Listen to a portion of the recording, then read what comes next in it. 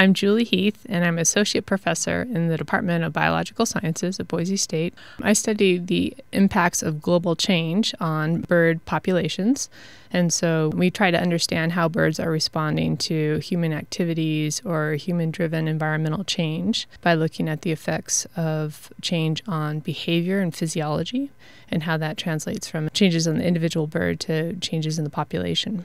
Today what we're doing is going out to capture adult American kestrels that are nesting in nest boxes that were put up in southern Ada County about 25 years ago. And ourselves and a crew from USGS have been monitoring this population for over 20 years. And that's really led to a lot of interesting insights about long-term population changes. Probably the two main areas of research with the kestrel population for our lab has been changes in land use and that effect on populations, and then also climate change and how that has affected kestrel populations. So some of our first work was looking at how kestrels respond to traffic and road conditions and human disturbance, because this area over time, over the past 20 years, has become more and more developed and populated. And many of our nest boxes were along roadsides. And so we were looking at how does the traffic and the noise affect the birds while they're in the nest box. And we found that the birds that are nesting near very developed areas or really heavily trafficked roads the female birds had higher corticosterone, which is a stress hormone, and those birds were most likely to abandon their nests compared to birds that were nesting further away from high traffic areas or highly developed areas.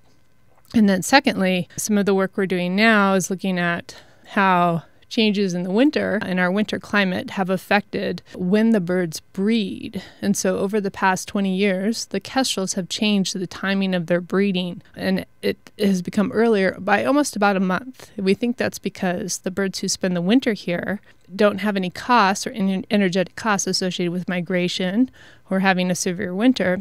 And so we're trying to understand, how does where the birds spend the winter affect when it nests?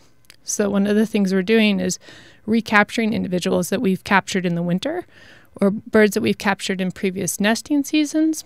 And then we are tracking when are they nesting and how successful are they at nesting.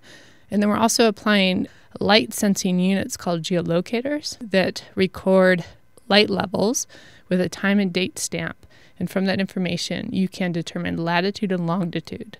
So we put these units on the bird's back, and then we capture them a year later, and we can see, did this bird migrate or did it stay in the area?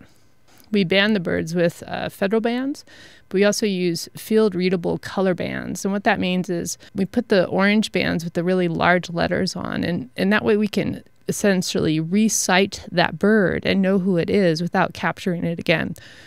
We collect a lot of different morphological measurements because morphology is one of the things that can be affected or changed with different migration strategies. So we track the sizes of the birds and the shapes of their bodies.